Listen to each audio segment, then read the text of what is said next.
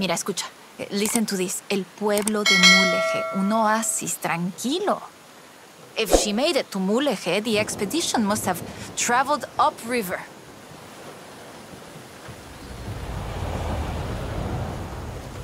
I still can't believe this.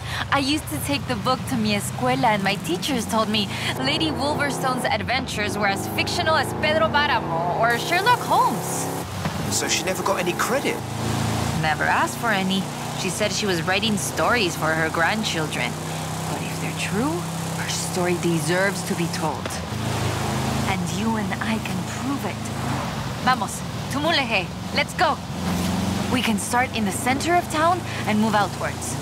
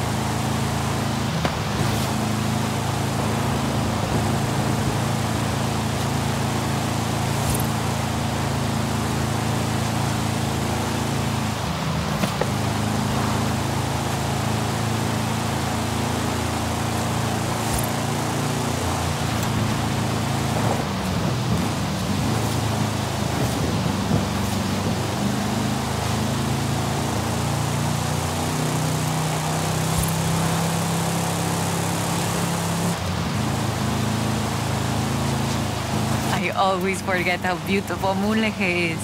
A ver. Let's get shots around here while we search. People have lived here for thousands of years because of the water and the fishing and, well, now tourism too.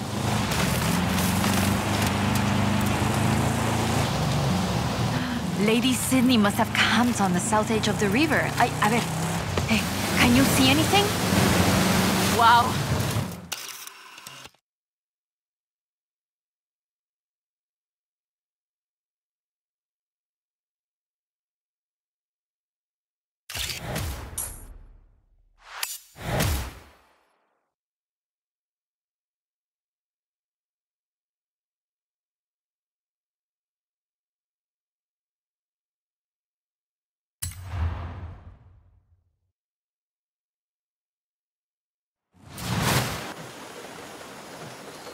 Lady Sydney writes that a local bruja, a wise woman, said the statues were only visible on certain days in the rain because they are statues of Tlaloc. I still think it's the trees hiding it. But call me when you work out the next location, okay?